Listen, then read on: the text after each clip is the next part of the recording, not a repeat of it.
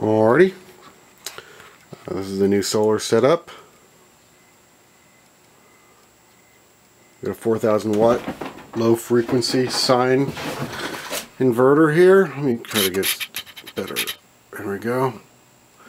It's an industrial grade. Got a 60 watt MPPT charge controller, DC disconnect panel, AC disconnect panel, lights in the shed. There's the battery bank so far down there. It's not pretty yet, but you know. So I guess, you know, some tidying up to do.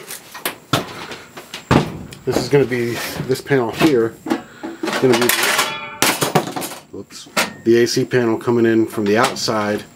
It's going to be charging through here as a backup capability to charge. And it looks like the battery's about to die. Anyway, this is the AC panel going out. It's going to be wired straight to the house. And that's what we have so far.